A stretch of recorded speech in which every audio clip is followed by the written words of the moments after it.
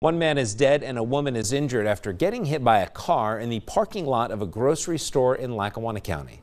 The county coroner Tim Rowland confirms the 70-year-old man died after being hit by the car. Happened at Gerrity's on Bernie Ave in Moosic about 11 o'clock this morning. Police believe a red sedan hit the man in the parking lot and then continued to crash into a parked car, which pushed into another parked vehicle. Police said it also injured a woman who was putting groceries in her car when her vehicle was hit. Her condition is unknown at this hour. Names have not been released at this time.